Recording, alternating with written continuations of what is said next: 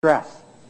So the significance is then you're capable of rewriting your genes. But here's the most important part.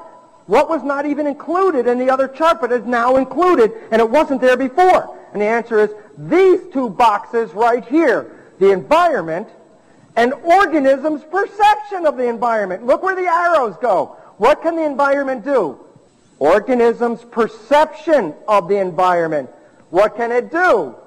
It can rewrite your genes, number 4, or it can change your physiological body to respond to the environment. What's the relevance of all this? Well, the environment was never even included in conventional biology. Now the environment is found to be very important, and more so, and look, environment, that's the slide we showed, is the environment. Organism's perception. We said perception is belief. And what does it affect? The cells. In what way? By rewriting the genes and changing the structure of the cells. The bottom line is this.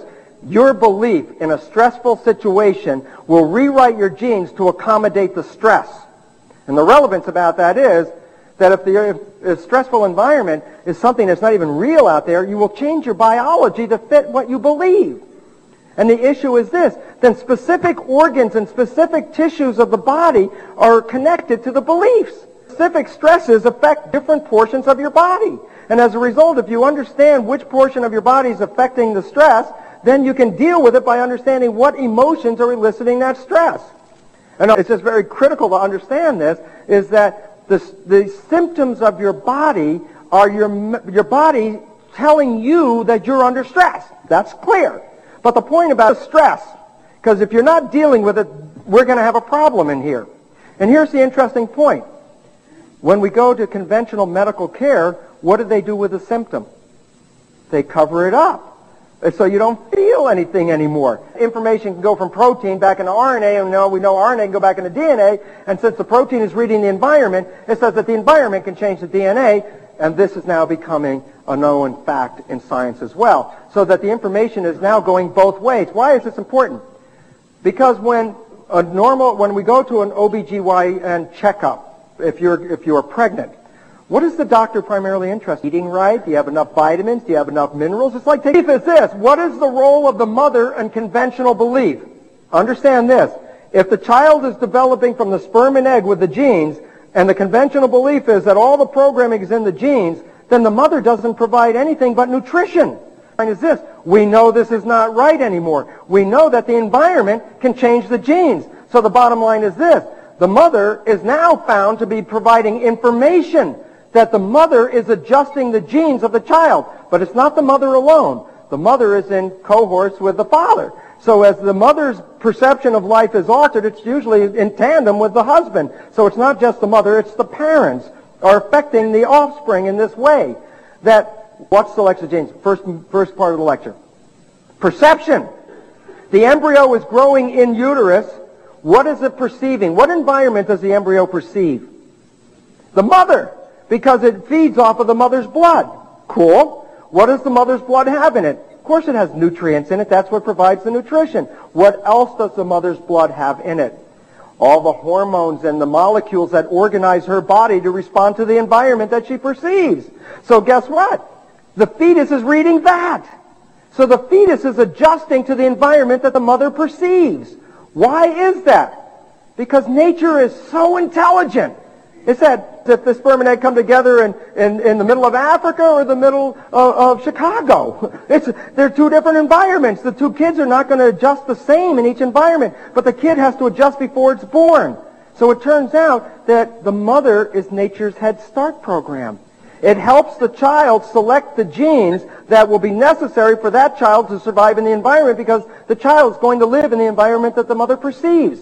So Nolan Newsweek last year came out and said, where health begins, obesity, cancer, and heart attacks, how your odds are set in the womb. This new understanding of the child are dying to immediately be adapted to that environment that the mother lives in. However, since perceptions are beliefs, and since beliefs are not necessarily accurate, the parents' perceptions are genetically selecting, or genetic selection mechanisms for the child. Parents are genetic engineers.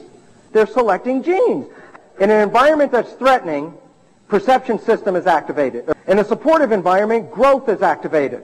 Here's an embryo The organs and tissues that develop in relationship to the amount of blood they receive. The more blood they receive, the more better their development. Simple, obvious nourishment growth process. IQ potential is determined by the prenatal environment, based on the perception of the mother during pregnancy. And that says, look at the way we raise kids today. Look at parents in inner city situations. Look at parents that are single parents that don't know whether they'll be able to provide for their child and for themselves. These parents live under high stress. When they live under high stress, the stress hormones cross the placenta and impact the child, selecting genes which alter the development and evolution of that child, as you haven't given attention to the reality that the child is being programmed genetically in utero. The functions of the body to survive can be broken down to two basic functions for any organism to survive. You have to be able to grow, maintain yourself, take care of your biology, but you also must be able to protect yourself, so that if you're just growing and you can't protect yourself, you'll become food for something else. So the survival involves a balance between growth and protection. Through the history of human civilization and through human evolution, we recognize that our nature is to be in a state of growth, and that our protection is only supposed to be used to, help us out of that threatening moment. You can't be in growth and in protection at the same time. So the significance is, when we see a need of protection, the stress hormones in the body shut off the blood vessels in our viscera or gut, which is the part of the body for growth. Well, the issue is, if you took the blood from the viscera and moved it out to the arms, then you left no blood in the viscera. That means no growth. But you're ready to fight. And when your fighting is finished, then the blood returns back to the viscera and you grow again. But in the world that we live in today, in response to the mother's perception, it's 24/7 fear.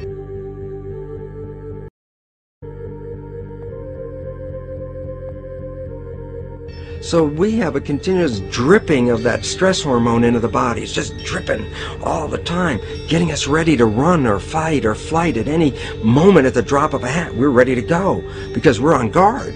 Well, the problem is, what does that mean about your allocation of energy? And it says, Actually came out of nowhere. The conscious mind is the creative mind. It's the one that has your personal identity into it. It does the real thinking. And then there's a subconscious mind. Well, there's no entity in it. The subconscious mind is equivalent of a tape player. It records behaviors, and then at the push of a button plays a behavior. It's automatic. It's a very convenient thing, because then we don't have to relearn all the time. Once you know it, you can make a pattern. The problem is that the basic patterns of belief and behavior that are programmed in the subconscious mind came from our teachers. Are we leading conscious or unconscious lives? And now neuroscience has told us, in the unfolding of our lives, only 5% of our life is controlled by our conscious mind, and 95% of the time controlled by the subconscious, with programs from other people that were installed in there. And the problem is, it means when those programs are playing, we don't see them. Control over.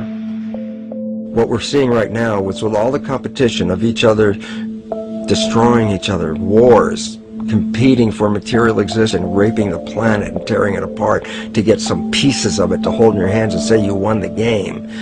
Every one of those moves is destructive, not just of the planet, but of human civilization, because human civilization will thrive with cooperation and will die with competition. And if you operate from these truths, then you end up with 1967. I'd isolate one stem cell, put it in a petri, the extinction dish, and then it would divide every 10 hours. So I took all the cells, split them up into 3 groups, and then just put them in 3 petri dishes.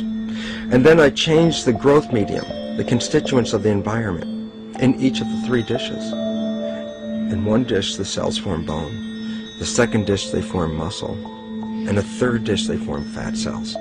What controlled the fate of a cell? And the first thing you have to say is, well, wait, they were all genetically identical when they were put in a dish. So obviously the genes didn't control it, because they all had the same genes. What was different was the environment. And all of a sudden in my career, it said, oh my gosh, here I am teaching genes control life, and the cells are telling me genes respond to life. And since you can control the response, you can control your life. It's how you read the environment, how your mind perceives the environment. And if you understand this, then you could lead yourself to the most wonderful expression on this planet, to be fully alive.